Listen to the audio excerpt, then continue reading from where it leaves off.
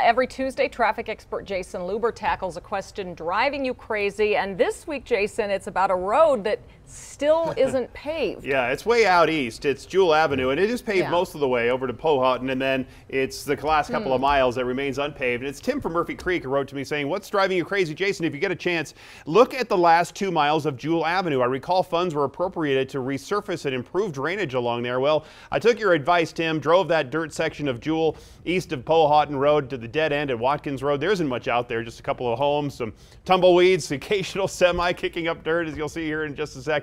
The ride for me wasn't bad. I never encountered any of the washboarding or ripples that makes the road like that real bumpy. About 10 years ago, Arapahoe County improved the drainage and did some road grading to make it smoother, but not long after, that part of Jewell Avenue was annexed by the city of Aurora. They maintain it. They tell me they have not appropriated any city funds for any future improvements, and I'm told any improvements such as paving would be driven by development in that area and would be the responsibility of the developers. I checked, and there are not any current plans under review in that area for development. Cities recently have let developers build out infrastructure and then recoup the cost from PIF fees, public improvement fees. And you've shopped near Southlands, you've probably seen those PIF fees on your receipt. You can get more details on this story on the Driving You Crazy page right now on Denver7.com. Just click Denver 7 Traffic. Yeah, won't be long before development is headed that way. Right, no, there's a lot of development out east of E470.